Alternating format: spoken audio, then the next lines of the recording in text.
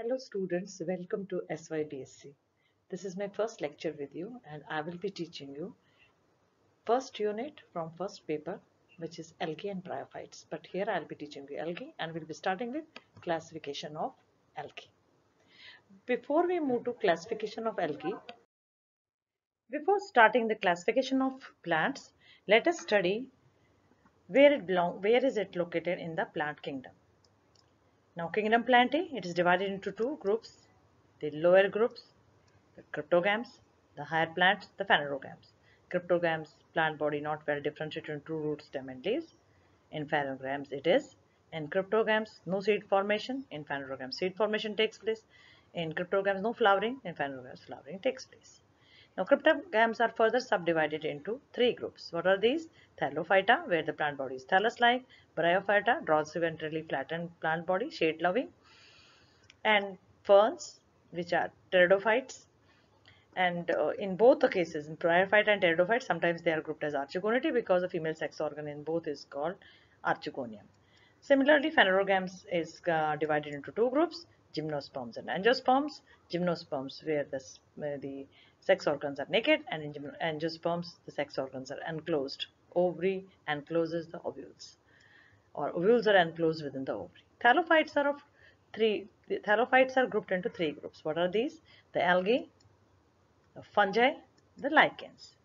Algae are chlorophyllous pigmented autotrophs. Fungi are heterotrophs. They are achlorophyllous, and lichens are some total of two, means they are where the algae and fungi have combined together and have given rise to a new thallus called lichens.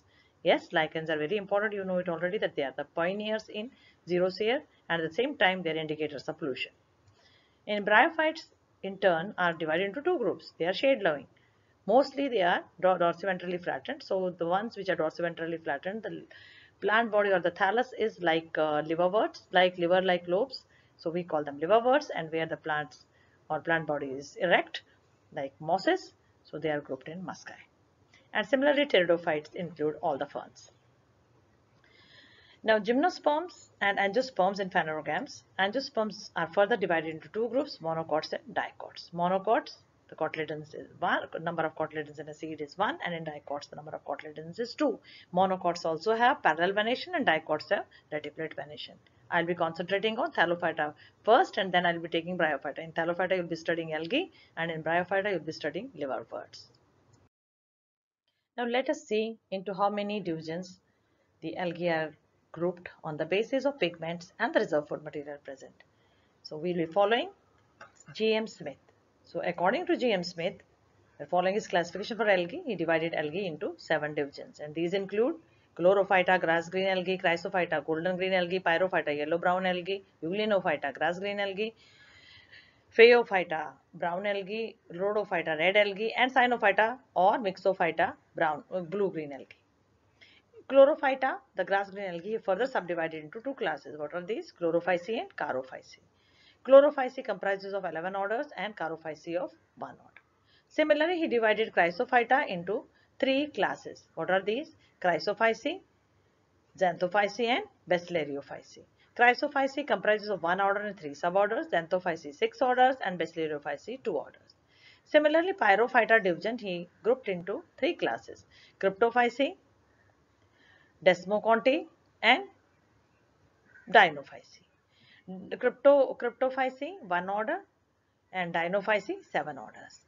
Similarly, he divided Phaeophyta into 3 classes. What are these? Euglenophyta in one class, that is Euglenophyceae, comprising of 2 orders.